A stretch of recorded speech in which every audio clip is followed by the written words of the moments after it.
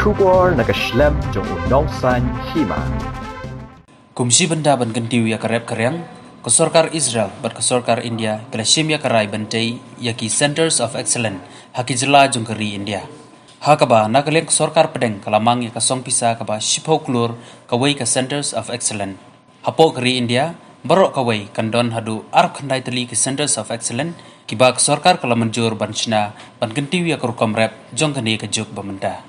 Habakren cikinong thok bor Menteri Rangba Kejela Ukonrat Sangma Wilayatu ba ha Kejela Meghalaya Artylli Centers of Excellence an sashna kaba an bay pisara ke Sorkar Pdeng kawai na kini ke centers kandai ha Jongksha kaba ha papo ka East Khas Hills District bat kawai pat ha Dawagre East Garo Hills District ya gani nakaliang Menteri Rangba Kejela Ukonrat ke Sangma ula pentip sekilat pathai kebor hadin kejingelang batu ambassador jangkari Israel Dr. Ron Malka Hanong ba Shillong harangkat kejingdon lang menteri badaipet ya katenat karep karyang uba bandai dor lengdo ki officer jong katenat bat kiwai to all our friends from the Friends fraternity.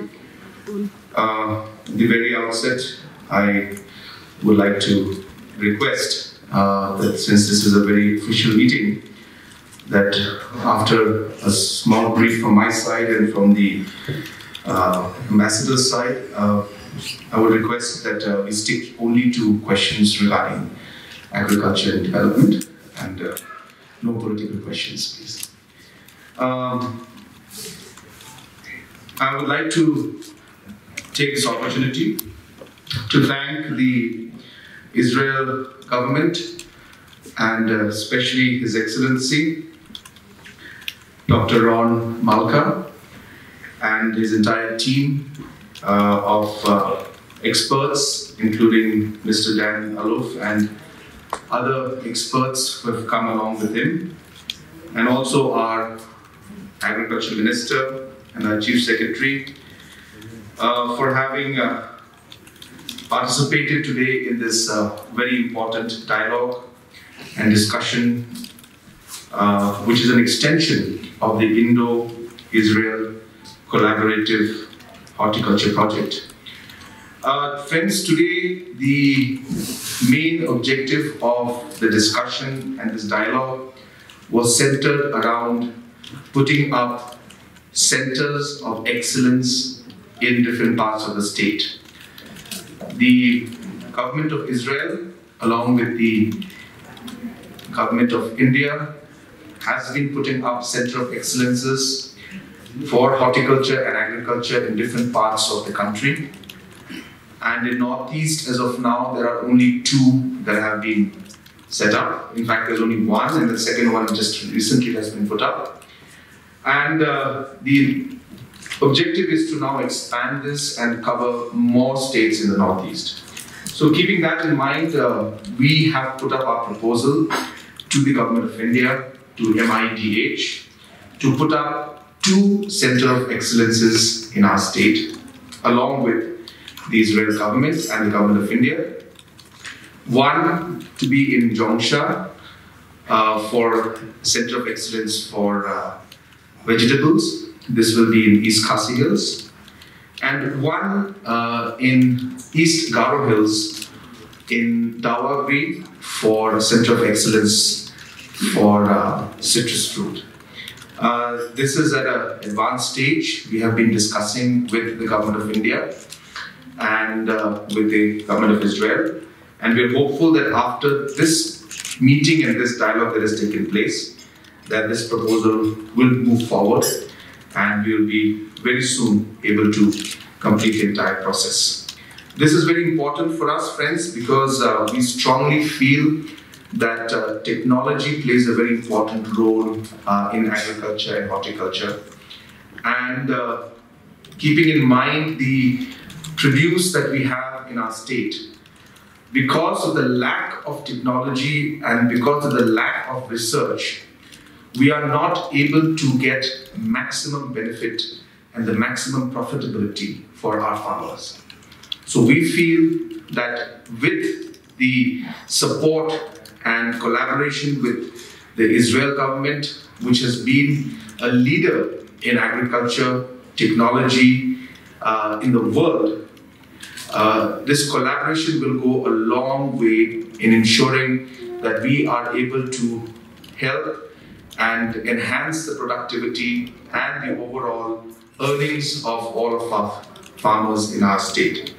So that is really the main objective, and we're very hopeful that this project will materialize very, very soon. It is at final stage. As I said, we need a final approval from Government of India, and we are in touch with them, and we're hopeful that this will materialize very soon, and this partnership that we're having with Israel will be a game changer, I should say, for the people of our state, and especially for our farmers.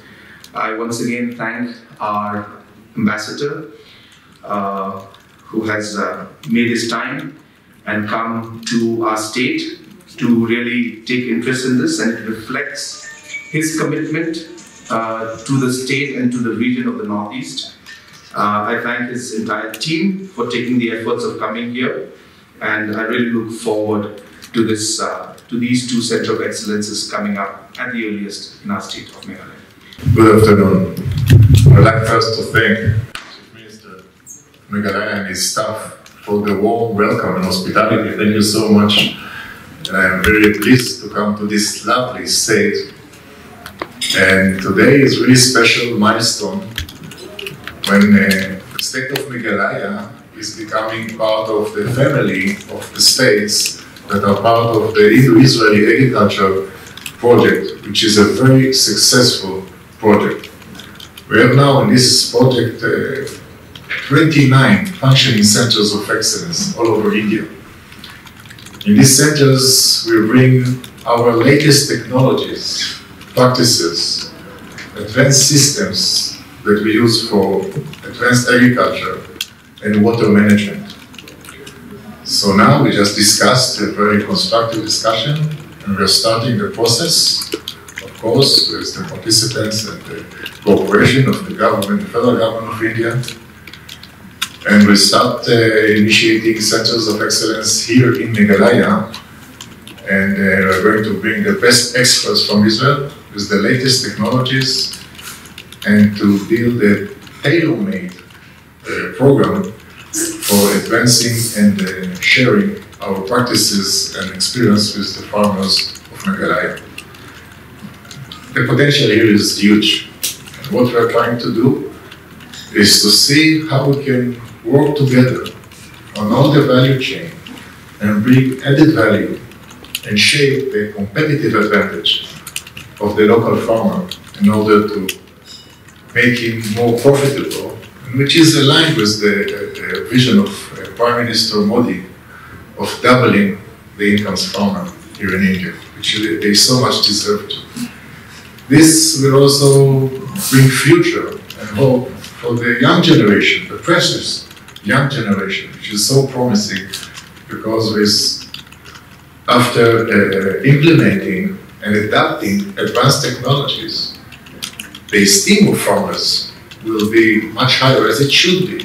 I can share with you that there are farmers in Israel that are very proud to be engineers and scientists, since we use very advanced technologies, high-tech technology that we use for farming and agriculture. And this is what we want to share here. The relations between Israel and India has been growing rapidly and steadily in the last years. Very advanced in all sectors of life. So agriculture is one of the main pillars. Agriculture is the backbone of the Indian economy. And as Honorable Chief Minister just mentioned, Israel is leader in agriculture and water management in the world. So as friends, with strong friendship, a friendship that is built on mutual trust and mutual respect, we want to share all our achievements, all our developments, also the mistakes that we did with our precious friends here in India, in order to just to support each other, because that's what friends do. This is our values of friendship. And I'm so happy that the state of Meghalaya, the lovely state of Meghalaya, is becoming part of this collaboration. And this is also only the beginning, since, as Honorable Chief Minister just mentioned, Israel is going to be more present, to increase its presence in the Northeast. and to bring more and more experts, more and more technology, and to share, to collaborate more and more with the Northeast. We've just nominated an honorary consul of Israel, based in Assam, to represent us in this very valuable and important place, and part of India, crucial part of India. So we are going to advance, as I said, other sectors in technology, even tourism, culture. We want to see more ties, more bonds, and hopefully in the future also direct flights from Tel Aviv to the Northeast. We want to see much more presence of Israelis in this very lovely area of India. These are centers of excellence that are funded from Government of India. Government of India has a rough estimate of about 10 crores per center of excellence, and as I said, we are in advanced discussion, and this discussion and dialogue today is part of that entire process to take this entire project forward, and we're very hopeful that that this will be sanctioned at the earliest. So these are, as I said, two of the centers of excellence we're planning here, 10 crores each. Talking about working on all the value chain, we realize that what we understand now, that if we want really to double the income of the farmers, we need to work on and to overview all the value chain, from the farmer to the end consumer. So it includes also post-harvesting, marketing, and really coming to the market with a competitive advantage. So we are going to do all of this, and this will eventually bring the objective. And we also always focus on this objective, increasing the income of the farmers. This is the objective, and for that we are going to work on all the chain until the consumer. What we will do in order to utilize and to maximize the potential and to bring it to optimization, we need to build something that is tailor-made. So we are going to overview and to analyze the conditions that are there with every farmer, what is his challenges, what is relative advantage, and to work on that. And if it demands new crops, so it will be new crops. If it will just the advance of current crops, that's what we'll do. So it will be tailor-made. This is the best way to bring to optimizations under the constraints that are there. There are many constraints, but once we realize the relative advantage, working with the farmer and adjusting the solution and the model for his conditions, tailor-made, this is what will bring the profit and the objective that we are looking for. I just add to what our ambassador has mentioned. The objective is really to use technology to help the farmers. There is no pre-solution that this is what they will do and this is what will happen. It's not like that. What they want to do is help the farmer at the end and use technology to to increase the overall output or the quality or food processing and post-harvest management.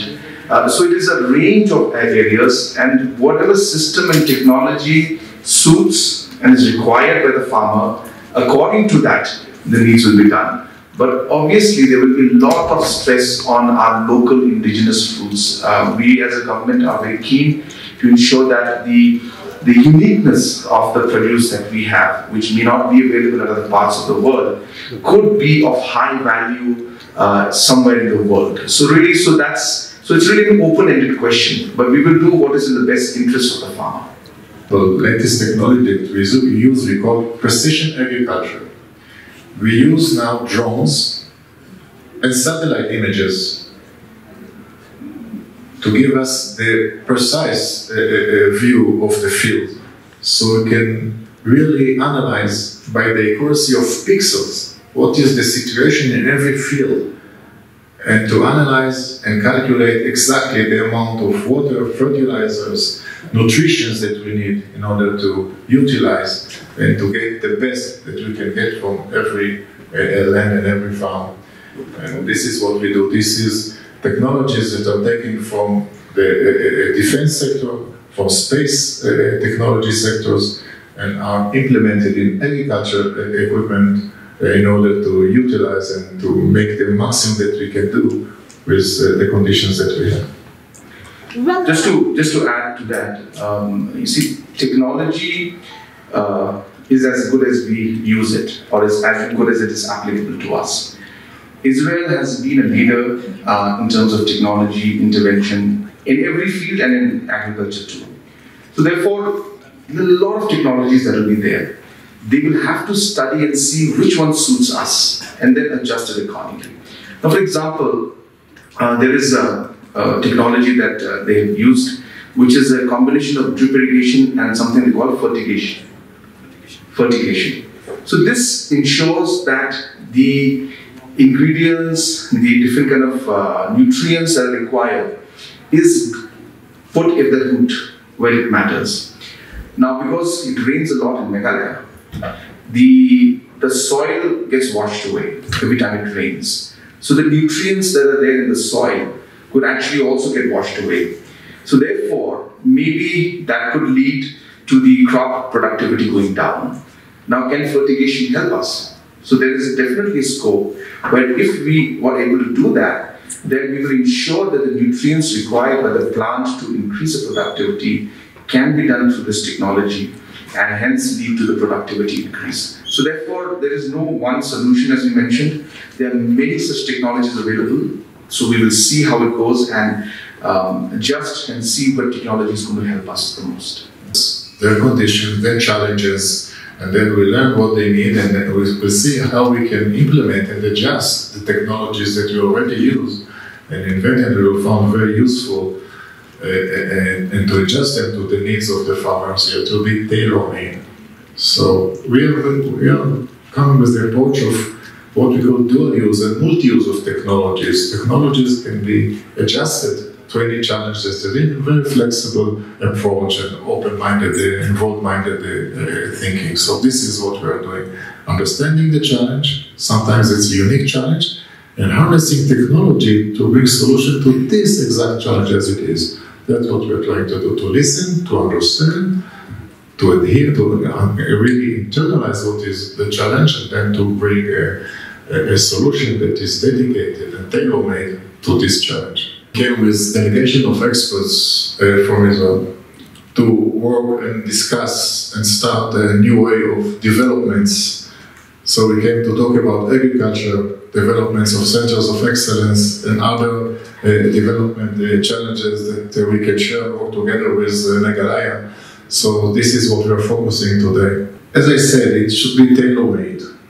Mostly we prefer organic agriculture, but it's not a necessity. Again, we have the objectives, we have some constraints.